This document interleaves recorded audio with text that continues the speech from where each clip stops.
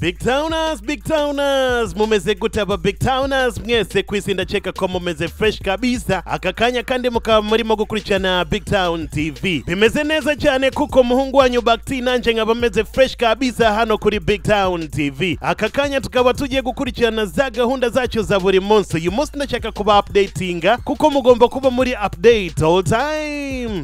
Yes, mbafitiye update imwe ishushe bijya hatari ya moto sana. Umukobwa wanyu cyangwa umukobwa wacu cyangwa umuhanzikazi wacu BABO akaba amaze kwakira agakiza. Yakijijwe, yakiriye agakiza maze aranabatizwa mu mazi menshi. Apana bya bindi byo kubesha cyangwa Ingi ni inkuru ishushe cyane kandi bimeze fresh kabisa. Ejo bundi ndibuka abantu benshi bari barimo kumudisinga bijya hatari bakimara kubona agafoto ari gusomana na mama we n'ukuntu umukobwa wacu abayimereye, ukuntu aba ateye, ukuntu aba ameze. Abantu batangiye kuvuga ko ari umutinganye n'ibindi byinshi cyane byaravuzwe. Ariko all in all akakanya ufite inkuru yuko amaze kubatizwa mu mazi menshi, yakiriye agakiza kandi BABO ubu ngubu ameze fresh kabisa. Ibyo ngibyo n'ibindi byinshi bitandukanye ni kuri BigTown TV, so stay with us with your boy Bakti. Mukanya gatoya ndagaruka ndimo kukuupdatinga fresh noneho. Yeah.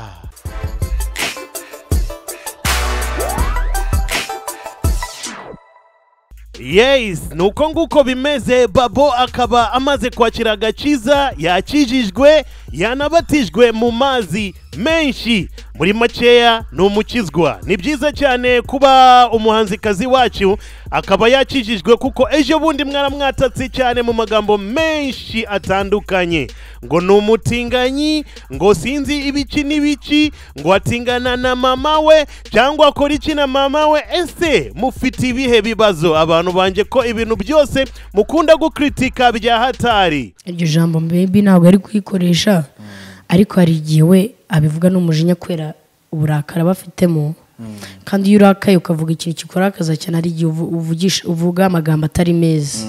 Hashize iminsi itari myinshi agafoto ka BABO ari gusomana na mama we kari kasohotse. Abantu barakabona kano gafoto batangira gukritika mu magambo menshi atandukanye, ariko BABO yagumye ari strong cyane kubera icyo abantu banje kritike zabaye nyinshi cyane mu bintu byose mubona mu maso yanyu. Ariko ntago nabarengana nuko biba bimeze tu ku muntu ufite izina cyangwa ku muntu uzwi. Iyo hasohotse ikintu icyo ari cyo cyose abantu bagomba kukivugaho. So big up to yourself BABO. Yes, mwarabitangiye ariko ngiye ngomba kubisoza. Ndabisoza gute? Akagafoto mu by'ukuri kubona BABO ari gusomana na mama we mukanwa ibi ngibi ni ibintu bisanzwe cyane. Ntago ari story twagombaga kuvuga cyangwa tukayizamukiraho byatari. Yes, nimba mutazi reka mbakubita akantu kamwe maze murahita mumenya uko bimeze. BABO yabaye hanze, yabaye mu Budage igihe kinini cyane na mama we na famiye ye. Mu Rwanda ni mu rugo, iyo yaje mu Rwanda ni sawa, iyo yaje mu Budage naho ni fresh. So reka dufate nk'umwana w'umukobwa wakuriye mu bihugu byo hanze afite imyitwarire yo hanze, ugasanga arimo gusomana na mama we nka kuriya ni ibintu bisanzwe cyane. Kuko abantu bakuriye hanze usanga umwana na papa we cyangwa na mama we ni inshuti za hatari. Biratandukanye cyane nko mu bihugu byacu byo muri Afrika, kuba friends papa na mama cyangwa papa n'abana be biba ari ibintu bidasanzwe. So BABO gusomana na mama we kariya kabizu gasanzwe kuriya ntabwo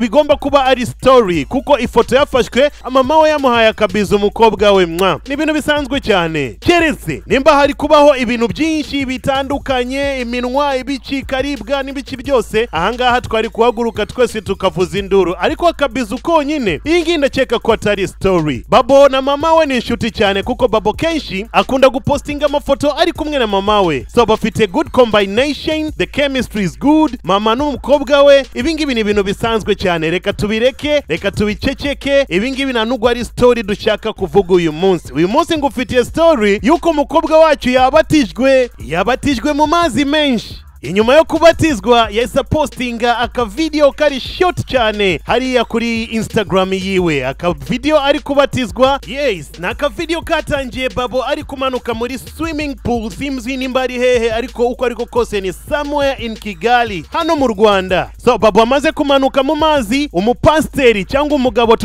tutamenye yahise amwakira Babo, aramufata amwinjiza mu mazi maze amuryamishamo, aramubatiza muri makeya. Babo amaze kumuzamura, uyu mugabo yagaragaye arimo kumusengera. Umubatizo kenshi uherekezwa n'amasengesho atari makeya. Umupasta iyo yamaze kubatiza umuntu, of course agomba kumusengera. Ibi ngibi ni ibintu bisanzwe cyane ku bakristo cyangwa abantu bakunze gukurikirana izi gahunda z'amasengesho akorwa nyuma y'umubatizo. Babo amaze kubatizwa n'uyu mugabo ushobora kuba ari umupasteri, yahise amuzamura, yahita atangira isengesho. Muri make ya Babo yasengewe. Inyuma y'amasengesho aka video kese karangirira hariya, ariko Babo yahise postinga aka video kuri Instagram yiwe. Inyuma yo gupostinga aka video, hariya munsi y'iyo posti yahise ashyiraho caption ivuga ngo uwizera akabatizwa ariko utizera azacirwaho iteka. Ahangaha itatwandikira ngo iri jambo arisanga muri Marko 16 ku murongo wa 16. Ndafungura Bibiliya yanjye hano hafi maze nsome ndebe nimba ibyo yanditse ari byo bihuye n'ibyanditswe kuri Bibiliya. Marko 16 umurongo wa 16 uravuga uwizera akabatizwa ariko utizera azacirwa iteka. Soma Marko maze uraza gusanga iryo jambo. Marko 16 umurongo wa 16. Nuko nguko neza cyane. So umukobwa wacu yakijijwe, yabatijwe, nuko nguko biba bimeze. Iyi gahunda ni fresh kabisa kuri Babo. Amashi menshi cyane kuri Babo sister wacu. Yes, reka tujye kuri side ya comment naho turebe uko bimeze. Murabizi hano mu Rwanda iyo akantu kabaye akantu kuri comments nago biba byoroshye. Yes, umuntu wa mbere yese yandika hano, wow, I'm so proud of you Babu. Kasuku kuri comment ya kabiri. Yese aza nawe hariya, muramuzi Kasuku ntago ajya ceceka, afite byinshi byo kuvuga. Kasuku yese yandika, nizere ko urahita uhinduka umukobwa, utangire kwambara igikobwa, naho niba uguma nk'abajyama aho urabubesha Imana. Babo aramanuka hariya aramusubiza Kasuku, Imana yashoboje Nibindi izabikora, cyambere nukwizera. Yes, undi araza hariya arandika ngo so proud of you, may God keep guiding you. Babo aravuga ngo aha, shiraho utu emoji twa love, amen. Yes, indi comment hano bahise bamubwira ngo congratulations fam, so proud of you, may God's grace and mercy continue to follow you through your path. Babo aitasubiza hano thank you fam. Undi yaje ashiraho ama love, n'undi ashiraho love, undi love. Okay, undi yese yandika ngo congratulations Babo. Undi ngo congratulations on your baptism Babo, wishing you joy, love, grace and beautiful faith journey today and always. Babo itamusubiza ngo thank you. Babo aranasubiza comments, numwana mwiza cyane. Undi congratulations, aitashiraho ama love menshi cyane. Babo araongera aramusubiza ngo thank you, nawe yamusubizaho ama love. Undi ngo ni proud of you fam. Babo aramusubiza ngo thank you fam. Undi ngo proud of you Babo, thank you, na love n'ibici byose. Undi congratulations. Undi ngo proud of you my guy. Undi thank you so much. Ni Babo arimo gusubiza. Undi I'm so proud of you Sheri. Babo nawe yarongera agaruka thank you Sheri. Urumva so Babo n'umuntu usubiza comment z'abantu ntabwo ari nk'aba abandi baceceka gusa. Undi hano witwa Alice yaje kuvuga ngo congratulations Babo, welcome to the family of believers in Christ, the best decisions and relationship you can ever make. Yes, Babo asubiza n'amalavu. Njewe numva yatereka imisatsi pe ukuntu ari myiza.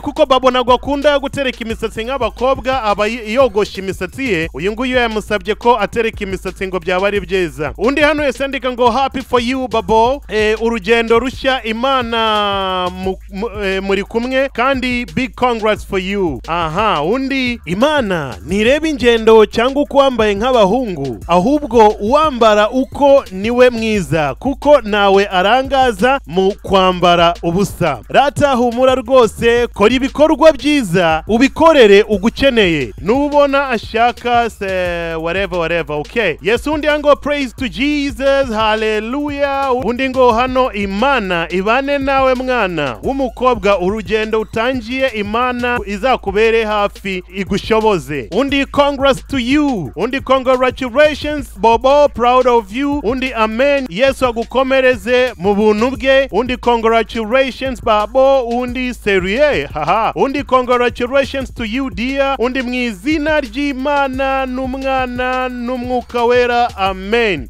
Undi congratulations Babo. Undi ngo umwanzuro mwiza, proud of you. Undi amen, proud of you baby, more blessings Babo, God continues to bless your journey. Undi wow. Undi Babo, big congratulations. Undi congrats Babo. Undi congratulations Babo, may the Lord continue strengthening your faith and hope. Undi blessing on blessings. Yeah, undi ngo Imana ishimwe ni nyinshi cyane. Komeza nawe wisomera izo komenti maze gahunda zigende fresh cyane. Ingi ni BigTown TV nakubwiye.